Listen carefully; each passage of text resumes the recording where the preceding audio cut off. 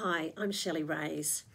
You might know my work in creating culturally competent teams across the Australian workforce, but you might also know me for dismantling the common myths about the voice to Parliament, and today I offer clarity about the voice being permanent and risky. Well, let's start by talking about a few bodies that I'm sure you've heard of. There's the Federal Council for the Advancement of Aborigines and Torres Strait Islanders. Then there's the National Aboriginal Consultative Committee.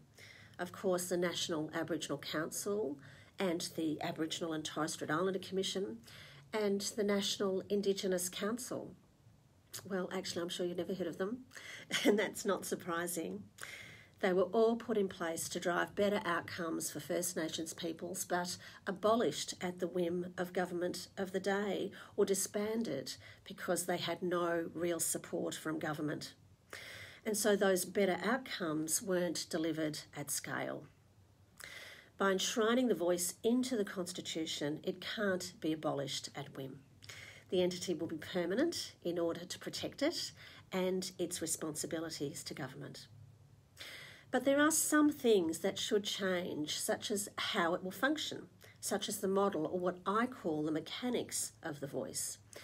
When the mechanics are changed over periods of time, you ensure that the voice draws on lessons learnt along the way, and that means that it remains fit for purpose as time goes on, and that manages risk.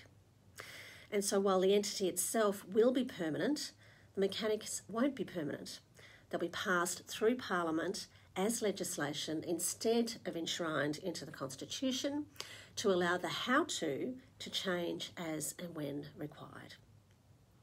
For a full understanding of the voice and my top 8 myths, go to my original video, Voice to Parliament Demystified, and get in touch if you'd like me to be your next keynote speaker on The Voice.